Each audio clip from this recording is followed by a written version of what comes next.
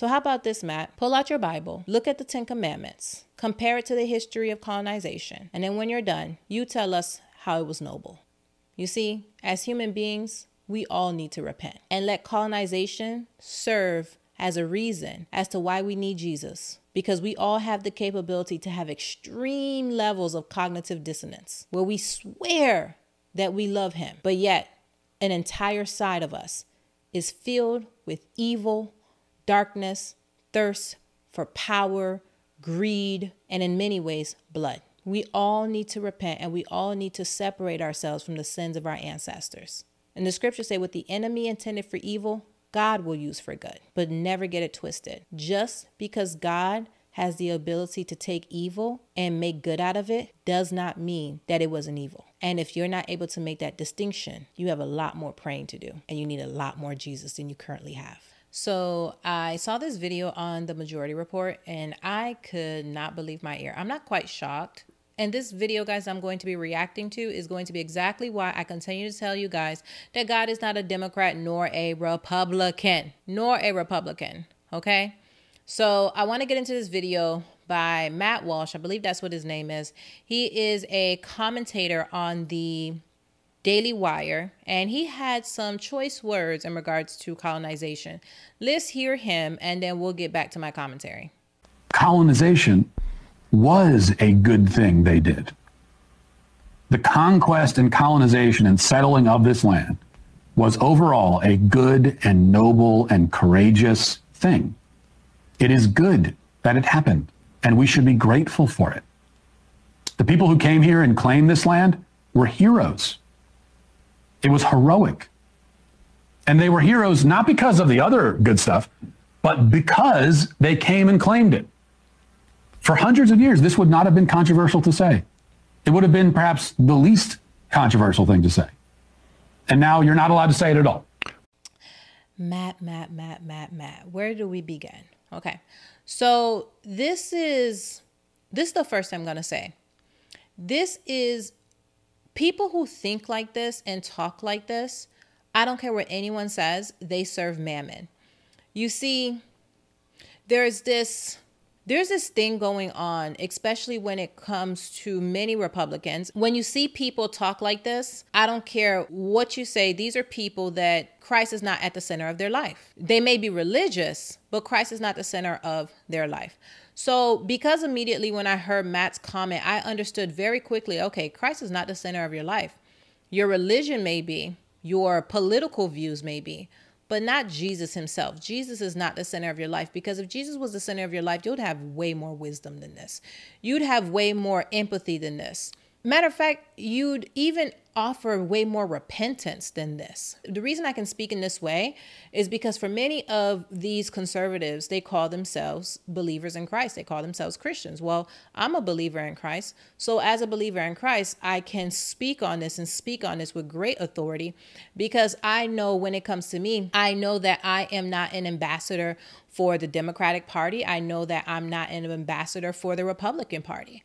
I know that I am an ambassador for the kingdom of God. And though we as human beings can be very imperfect, that's part of our nature as being humans, but nonetheless, the kingdom that we're submitted to is going to have to do a lot with the morality that we possess as human beings. Who we answer to is going to have a lot to do with how we see our behavior and how we judge and correct our behavior. And obviously, with his views, he saw nothing wrong with it because he's not surrendered to the kingdom of God. He's surrendered to the kingdom of mammon. This made me look into Matt Walsh's faith, because I said, this is such an immoral way of thinking. I needed to understand what his religious background was, because a lot of his morality will be derived from his religious background. So when I look it up, Matt Walsh is actually a Catholic. I was like, oh my goodness, this makes sense. If any of you guys know the history of the Catholic Church, then you know that the Catholic Church had a big involvement in the transatlantic slave trade. Matter of fact, for a very long time, the institution of the Catholic Church did not recognize slavery to be an immoral act at all whatsoever. Matter of fact, there are many voyages that the Catholic priests blessed. And at the time, you have to remember that there were 5 major countries that played an important role in that transatlantic slave trade, being Spain, Portugal, France, England, and the Netherlands. So, and many of these nations, their powers that be were Catholic. That was their faith. They were devoted Catholics. So in many ways, they excused it or justified it with their faith as well. Matt is so out of touch with the body of Christ, is not even funny. And when I say the body of Christ, I mean the entire body of Christ. If you are going to represent the body of Christ, there's a level of sensitivity that you have to have for humanity. At the end of the day, God is not interested in the growth of your political party. That's not his number one priority. What God is interested in is the growth of his kingdom. See, God is in the business of saving souls.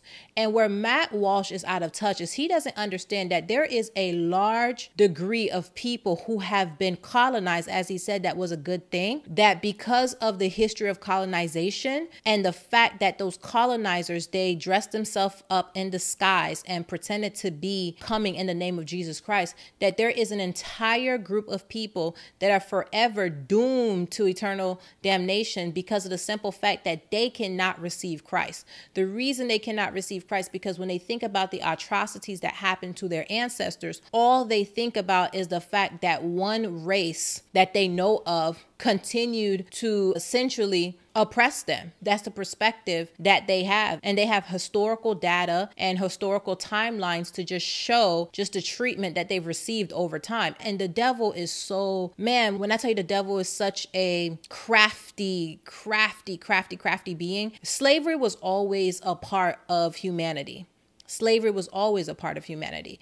If you go back to the history of the Hebrew children, at one point they were slaves. But the one thing you don't have a history of is the Hebrew children building economy off of slavery. And as I said, this is the problem when you serve mammon and not God. And this is exactly why in scripture that God says that you cannot serve two gods. He said that you cannot serve God and money. You will love one and hate the other. You will be devoted to one and you will despise the other. I believe in this instance, we're seeing someone that is completely devoted to power. They are completely devoted to conquest. They are completely devoted to money and completely devoted to ambition. When you are truly serving the creator of heaven and earth, he's going to dial that down. Does not mean that God does not intend for his people to prosper. Yes, he surely does. But see, there's a way in which that happens. There's a way in which he honors it. And it's not slavery. It's just not. That is not how God elevates his people. That is not the mission that he gives them, to go across this earth and enslave people and beat the faith of Jesus Christ into them. That's not how it works. Even though I believe that there were many slaves that already had faith in Jesus Christ prior to even being introduced into European colonizers, the reality is this is the disconnect that so many people that call themselves conservatives, this is the problem that they have, and honestly is rooted in that immoral, that decaying way of thinking and being. In the scriptures, there's a scripture, this is Matthew 23:27. In that scripture, it says, "Woe to you, teachers of the law and Pharisees, you hypocrites! You are like whitewashed tombs, which look beautiful on the outside, but on the inside are full of bones of the dead and everything unclean." That is what Matt Walsh is. Matt Walsh is filled with bones of the dead and everything unclean. To say such a thing when if you were truly working, if you were truly an ambassador for the kingdom of God, then you would have a level of wisdom in terms of communicating with the world. This would be an opportunity for repentance. This would be an opportunity to build a bridge. But no, instead, you just decided to plant your flag and simply just say there was absolutely nothing wrong with the way things went about and the way things occurred. And matter of fact, it was the most noble thing that could happen. It's the most noble thing that, could have been done as a people. Well, let's check that nobility. See, when people are extremely religious, they live by the law, okay? Not by grace, but by the law. And when you live by the law, what is the law that you would live by? Well, it would be the 10 Commandments. So let's not judge what happened by my thoughts or my opinions or my commentary. Let's judge the history of colonization by the law. So let's look at that law. So when we look at the 10 commandments, there's 10 laws. Number 1 is thou shalt not have no other gods. Clearly your God was money. Clearly your God was power. That's the only reason why they went across the earth to basically take human bodies and sell them for money and for labor and for power. And he used the word conquest. Okay. So strike 1, no graven images or likenesses. Well, we're talking about colonizers who not only went through the process of enslaving people, but also went out of their way to take the image of Christ and make it in their own image so that their skin can be idolized. So strike 2. Number 3, thou shalt not take the Lord's name in vain. You're talking about colonizers that literally had ships that were named Jesus Christ, that were used to go and harm people. What history in the scriptures do you ever see that Jesus got on a boat, rode on a donkey, rode on a horse, or got into any vehicle and it was for the purpose of basically inserting his dominance over people? Matter of fact, Christ says in his word that I send you out into this world as sheep amongst wolves. And he said you are to be as wise as serpents, but as harmless as doves. So much so that in the scripture, he says that when you enter into a town, if you are not received, to dust the dust off your feet and essentially walk away. That's the Christ we serve. It is not some Christ that gets on a boat, names it himself, and then goes in there and basically begins to assert his dominance over people. He will walk away before he asserts his dominance over people. God, who is the creator of heaven and earth, has more of a right than anybody to force people to follow him, to force people to bow down to him, to force people to kiss his feet. He has more of the right than any human being, yet he does not handle humans in that way. Yet Matt Walsh says that this was the most noble thing that colonizers could have done. He goes on to say, remember the Sabbath day. Well, we know those colonizers weren't remembering any Sabbath day. They were too busy collecting slaves. Let's go on. He said, honor thy father and thy mother. Who knows? Maybe the colonizers did that, or maybe they had really amazing parents that said, hey, what you're doing there is wrong. But for argument's sake, we're going to assume that they did. There we go. We have a green light there. Thou shalt not kill. That's the 6th commandment. Okay. Number 7, thou shalt not commit adultery. Okay, well, we have colonizers that essentially used to grape these slaves. Is that not committing adultery? Oh my goodness, Lord. Number 8, thou shalt not steal. Matt Walsh said in his own commentary that they claimed the land. They stole it. Thou shalt not steal. Okay. Thou shalt not bear false witness. Do we really need to get into bearing false witnesses? We have a lot of history about that. And then thou shalt not covet. I love this one because a lot of people don't understand what covet means. So because a lot of people don't understand what covet means, let's get the definition of covet. Covet means yearn to possess or have something. So let's look at some synonyms for covet. Some synonyms for covet would be to crave, to have one's heart set on, to want. Do you think someone going across sea and looking at someone else's property and wanted it for themselves, is that not coveting? Desiring other people's gold, desiring other people's, women, their wives, all these different things, that is coveting. So out of these 10 commandments, we're talking about at least 7 to 8 of them already broken. But pay attention to what he said. What they did was noble. Noble in the name of who? So let's look at the word noble. I love this. So when you are noble, guys, noble is having or showing fine personal qualities or high moral principles and ideals. High moral principles, guys, and ideals. Well, when you are a Catholic like Matt Walsh, wouldn't that mean that you would be rating your morality on those 10 commandments? Oh my goodness. Well, Matt as a Catholic might say, well, I am saved by grace and I am no longer under the law. Okay, well, you know what? Let's look at colonialism outside of the 10 commandments and let's look at it from the standpoint of grace. And what does Jesus say? When he was asked about those laws, the laws of Moses and what to follow, he says, well, you will love the Lord your God with all your heart and all your mind and all your soul, and you shall love your neighbor as yourself. There is no commandment greater than these. The question now becomes, Matt Walsh, is colonization an example of loving thy neighbor as thyself. See, you guys have to be very careful with inserting God in a lot of your affairs, okay?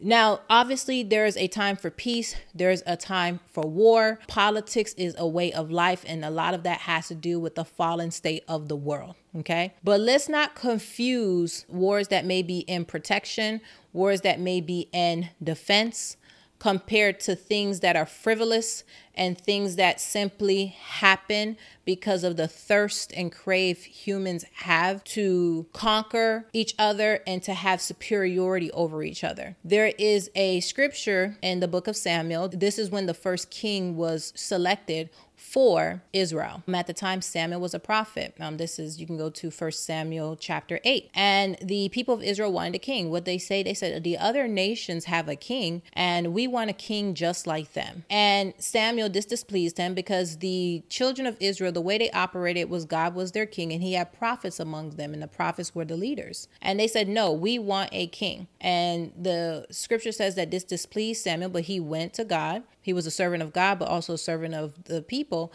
And he brought their request to God and said, this is what your people are saying. And God said, okay, no problem. You're going to grant them this king, but this is what you're going to say to them. You're going to let them know, warn them solemnly and let them know what the king who will reign over them will claim as his rights. Samuel told all the words of the Lord to the people who were asking him for a king. He said, this is what the king who will reign over you will claim as his rights. He will take your sons and make them serve with his chariots and horses, and they will run in front of his chariots. Some he will assign to be commanders of thousands and commanders of 50s, and others to plow his ground and to reap his harvest, and still others to make weapons of war and equipment for his chariots. He will take your daughters to be perfumers and cooks and bakers. He will take the best of your fields and vineyards and olive groves and give them to his attendants. He will take 1/10 of your grain and of your vintage and give it to his officials and attendants, your male and female servants, and the best of your cattle and donkeys he will take for his own house. He will take 1/10 of your flocks, and you yourselves will become his slaves. When that day comes, you will cry out for relief from the king you have chosen, but the Lord will not answer you in that day. But the people refused to listen to Samuel. No, they said, we want a king over us. Then we will be like all the other nations, with a king to lead us and to go out before us and fight our battles. When Samuel heard all that the people said, he repeated it before the Lord. The Lord answered, listen to them and give them a king. Then Samuel said to the Israelites, everyone go back to your own town. And this is when they came back, but basically the best of the best from their tribes. And this is how the next king was chosen. So let's not confuse what God wants for us with what we want for ourselves. The reality as human beings is that many of us desire a king. And the reality is that the way God created us is to serve under his banner. But for many human beings, they have a hard time doing that. They have a hard time cultivating that relationship with God so that they can have direct relations with him and take instructions from him. So instead, they give that responsibility to other humans to be over them, and thus they allow themselves to be oppressed. Now, the way of the world is this way. Let's be clear. We are in this world, but we are not of this world. And the insertion of colonization was simply just another sequel in the story of human beings just being stupid, seeking power, and having a desire to rule over one another. When they succeeded, they celebrated. And when they failed, they either disappeared or they figured out a way to survive anyways. This is the saga of being human. Even though you might find the good in it, the bad in it, whatever it may be, understand there is a group of millions of people that colonization created a rift between them and God. And as a person that resembles that group, if you had the wisdom of Christ within you, you would have approached that with a certain level of empathy, a certain level of wisdom, and a certain level of grace when you addressed colonization. The reality is that there's historical data to show that even those same colonizers found themselves repenting later and hoped and prayed that God would forgive them. So to say that it was noble when they themselves, many of them sought repentance, is a really big disconnect. So there's obviously some kind of legacy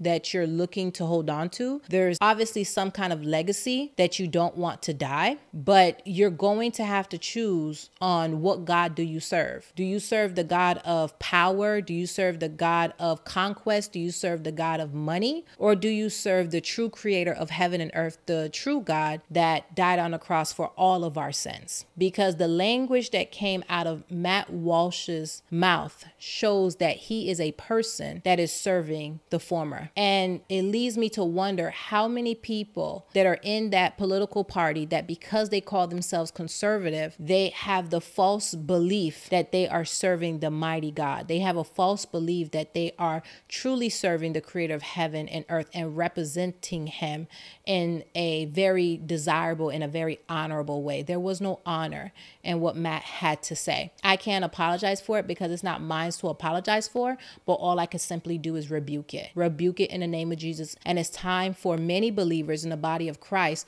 regardless of color, to stand against these things that are basically creating rifts between the people that God is trying to save and those people that are put in positions of power and influence and propping themselves as being instruments or being mouthpiece for the kingdom of heaven. And it's so important for members of body of Christ to stand up, those with wisdom and those with prophetic abilities, to stand against this and make it very clear that is a viper speaking. So I cannot apologize for Matt's behavior or what he had to say, nor is it my position to. However, I do want to make it crystal clear that he does not speak for the kingdom of heaven. He speaks for the kingdom that he serves. And unfortunately, that has more to do with the morality of his faith and the morality of his religion. And the reality is that we serve a true living God, not a religion. So with that said, I'm going to leave you with a video from a pastor who can probably say it better than I can. The black church has become idolatrous because what we have done is we have wrapped blackness in cultural identity. So we have often been more black than biblical. We have decided that our color can trump Christ. And so we will endorse a political party who will endorse evil, say nothing about the evil of abortion, the evil of homosexuality, the evil of misuse of government because of a race issue. The white church has become too Republican. You have wrapped, too many, have wrapped our faith in the American flag. And when you go for a nationalistic faith, you have contaminated the gospel. Not because you're Republican, but because you've now made the nation subject to the wrong kingdom instead of the nation having to adjust to our king and his kingdom. God doesn't ride the backs of donkeys or elephants. He sits as King of Kings. He sits as Lord of Lords. You can't be a good old boys club. Since we've received the kingdom that trumps politics, trumps class, trumps culture, what we need are some kingdomologists. We need some men and women who understand there's only one theme in the Bible. When you look at my study Bible and the Bible commentary, at the bottom of it, it'll say these words: advancing God's kingdom. There's only one theme in the Bible: the glory of God through the advancement of his kingdom. That's the only thing the Bible talks about. You leave that subject and the Bible becomes doctrines and theologies and theories and stories and narratives and parables without a linking thing. So if you're going to serve your political party, serve your political party. If you're going to advocate for power, advocate for power. If you have a thirst for conquest, go ahead, thirst for conquest. But see, what we're not going to do is confuse it and cause people who have a genuine desire for a relationship with God or could have a relationship with God, for them to not be able to see him as a safe space for them, because we have people like Matt who will say things in the middle of probably being the most divided we've ever been as a nation since maybe the 60s, and say something to the effect of colonization was a good thing. It was a noble thing. So how about this, Matt? Pull out your Bible, look at the 10 Commandments, compare it to the history of colonization. And then when you're done, you tell us how it was noble. You see, as human beings, we all need to repent and let colonization serve as a reason as to why we need Jesus. Because we all have the capability to have extreme levels of cognitive dissonance where we swear that we love him, but yet an entire side of us is filled with evil, darkness, thirst for power, greed, and in many ways, blood. We all need to repent, and we all need to separate ourselves from the sins of our ancestors. And the scriptures say what the enemy intended for evil, God will use for good. But never get it twisted. Just because God has the ability to take evil and make good out of it does not mean that it wasn't evil. And if you're not able to make that distinction, you have a lot more praying to do, and you need a lot more Jesus than you currently have. All right, guys, wish you the best.